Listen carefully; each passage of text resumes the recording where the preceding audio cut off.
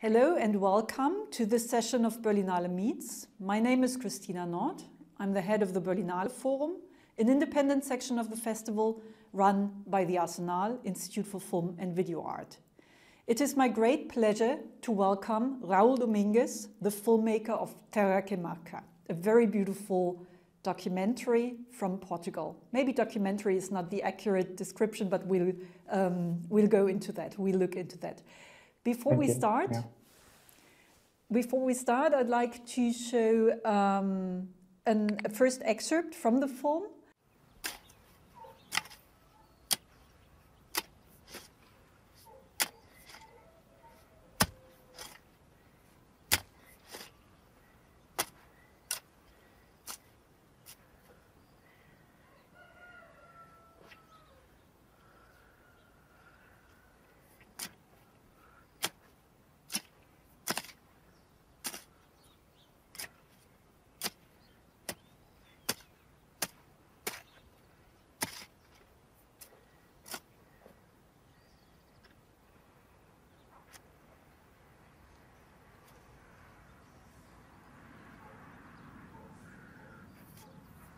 In the excerpt we just saw, we can already see that your film explores quite a unique perspective.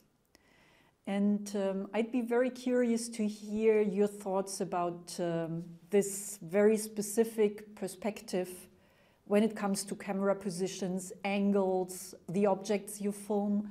To hear your thoughts about this particular perspective. Okay, so when I film this kind of image, I'm always behind the scene, so people don't really know when I'm filming or not. And but what interests me in this kind of image is the movement of the tools and the way they can work with a hoe. It's so in a gentle way, you know. It's very beautiful to watch. So I try to put in the position of someone who is with a hoe, you know, and in this perspective, or someone who is doing the work. That's it's the way I try to film that kind of work. Yeah. Mm-hmm. I think I don't know. Perfectly clear. I think what I find very interesting is the way human beings are on screen, but at the same time they are not on screen in the way we normally see them. And maybe you could elaborate on that.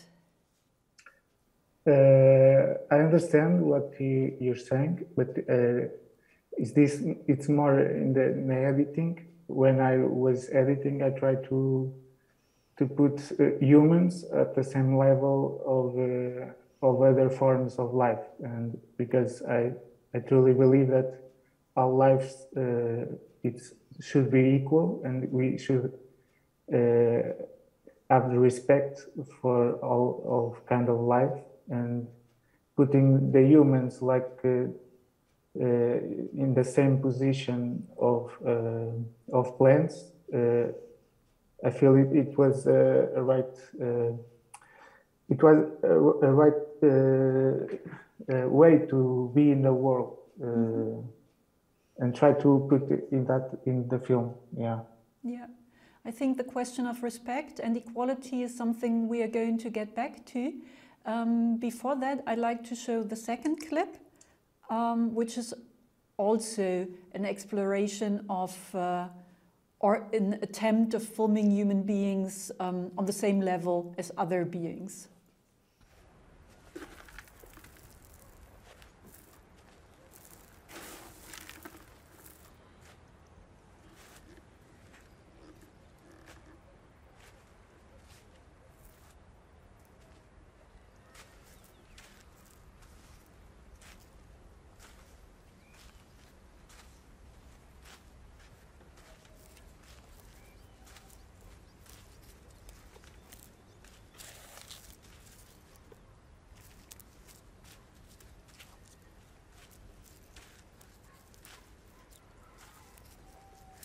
again, we can see just parts of the body, especially the hand, the sawing hand, and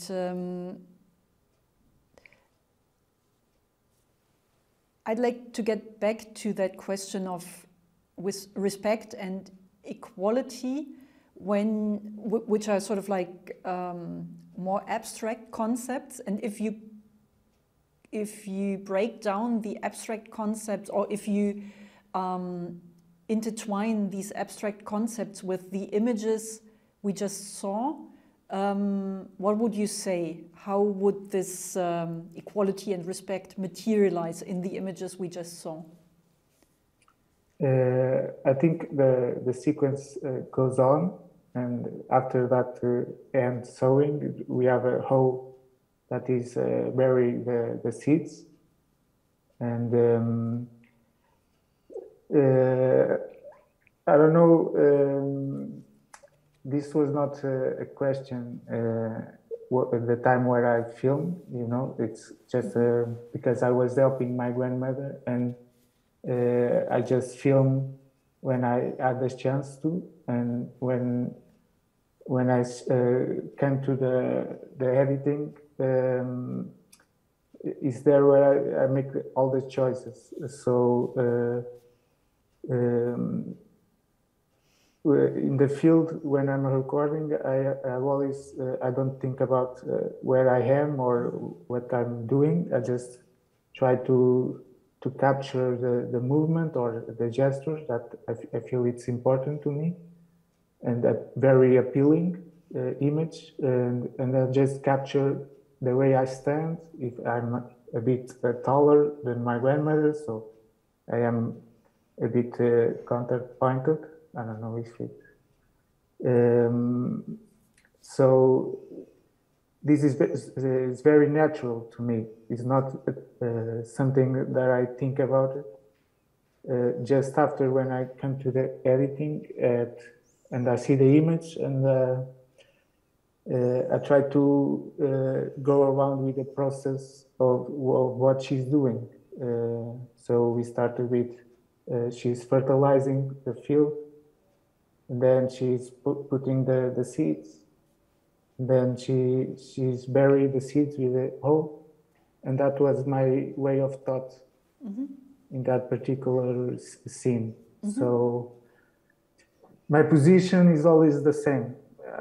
I don't think much about it. I just be there. Yeah. Yeah. I see. I don't know if I respond to your hand. Totally.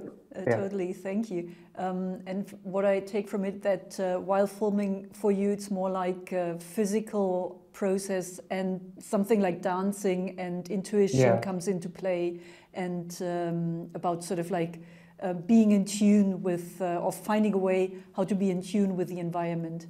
Yeah, you are right. Yeah, it's a very intuitive thing when I'm filming. Yeah.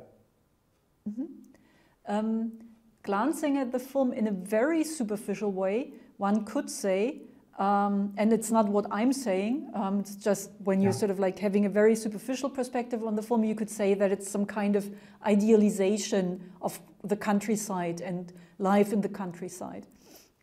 For me, it didn't feel like that. What would be your take on that? Sometimes it's a personal idealization of what country can be, but it's my perspective, and I know that when people see it, will see it different things, and I hope that people see it in different ways, even if it's a more superficial or a profound way. And I think cinema is. What I like about cinema is that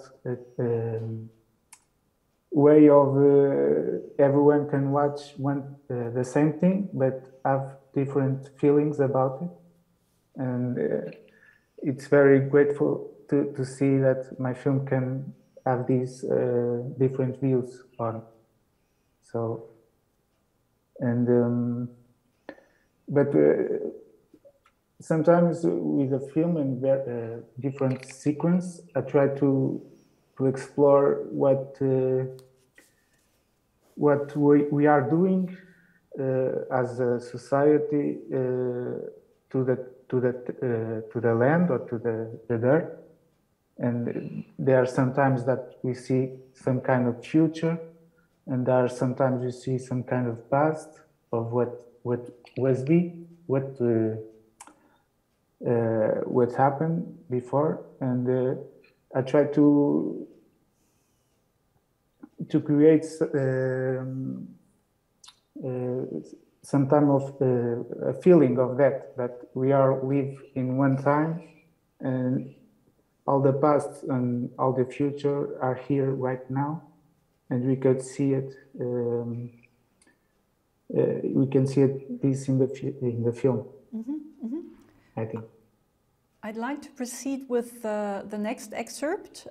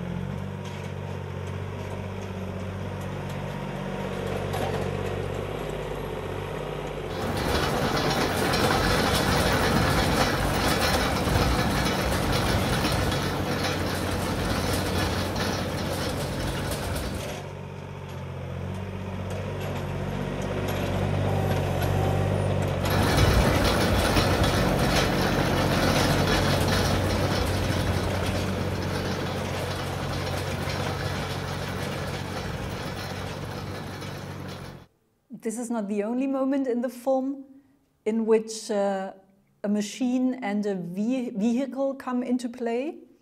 And thinking about the question about idealization, for me, for instance, it was very clear that showing the machines, showing the vehicles, having the noise is something which contradicts any type of idealization in a very strong way.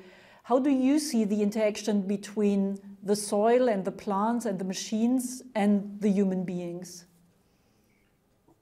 The machines, for me, it's the noise and all the distraction they bring. It's something that we are kind of. It's a process that is kind of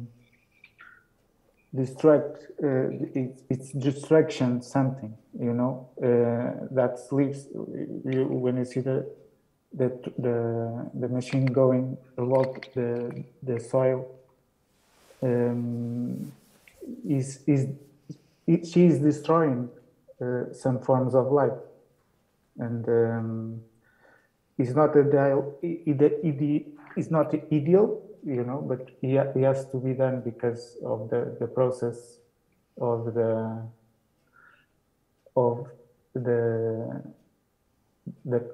how to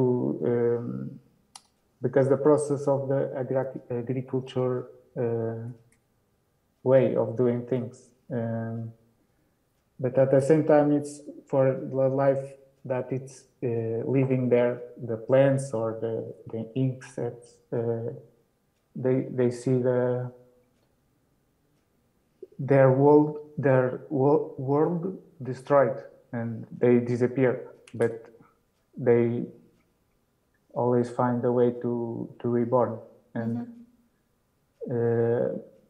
there is I don't know if you chose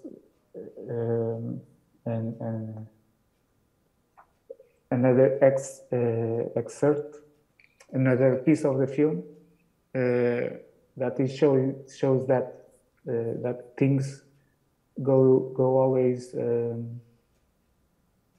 reborn in some way. They always find a way to restore their life. Yeah, the one with the plants and the flowers. Yeah. Yeah, when you can see the elderly lady with a lot of plants and flowers on her back, and Yeah, afterwards yeah. you can see sort of like You see another again the weeds are growing. Yeah. yeah. I have a question to the camera work, which you did yourself, if I'm not mistaken. Yeah. And you chose to use mini DV, and maybe you would want to say something about this particular choice. Yeah, it was a camera that I used in school, so I'm very fond of it, and it's very easy to operate. It's small, and it's very quick to. If I see something, it's very quick to capture what I need to see. But I started the film in 2015. So at the time I didn't have any means before any more means. So I started with mini DV because it was a medium that was available to me, and I think it still has its grace. It's not something that we can't throw back or throw in the garbage because new technology has arrived, but still there is many capabilities for this medium, and it's unique. And another reason that it was good for me, it's because one tape can last an hour and of recording, and I was shooting, and sometimes many of the cuts were resulting in the camera because of this 1 hour of image. So many cuts are from the camera because when I was shooting, I feel it, so I cut it, and many of the great cuts I have in the film, it was in the moment of film, and yeah. And another thing I liked, it's after recording 1 hour, I put the tape away and I forget about it, or and then when I transcribe to the computer, I forget about what I filmed. So it gives me distance to see the image in another way, in a different way, and I like it. It's not an instant process, because we have to transcribe the film to the computer. It's more or less like film, but film go to laboratory and comes back. So, but it's more cheaper, yeah. Yeah, I think what impressed me mostly was the specific texture and the fact that it's not crystal clear and not totally crisp, but a little bit blurry. I think that is something which today is not so often to find, and then the very moment you have it, it really stands out. So that was something which definitely impressed me. I would have. Do you want to comment on the blurriness or the slide? I mean, it's not like totally blurred, of course not, but the slight blurriness. Yeah, I feel that digital nowadays is very sharp, and sometimes it's very real, and sometimes cinema doesn't feel like reality, and I like this kind of texture and color because of that. It's a different thing from reality, yeah, and it kind of reminds me also of film texture or some kind that resembles that. So it's also great for that. It's cheaper than film. Yep, yeah, Yeah. totally. I have one last question, which is sort of a broader question. From my point of view, there have been in recent years a couple of films trying to leave behind the typical cinema perspective, which is very much human-centered. I'm thinking of a film like Andrea Arnold's Cow, which tries to mimic the perspective of a cow. I'm also thinking about a film like Le Quattro Volte by Michelangelo Framatino. Would you see yourself in that tradition? Would you see yourself working in a similar vein? Yeah, I've always felt that way, but I couldn't express it. And the film tries to see from the perspective of plants, I think. And because I've put myself in that position, I try to be no one, to be invisible, and I think many of plants are this way. So when I film it, I try to be this kind of position, or to just be there, and I think it transpasses to the film. I never thought about it before the film, because when I started, I didn't have many ideas what the film would be. You just start shooting, and in the editing, I will figure it out. But this is kind of my position in the world, that many of the people here in my village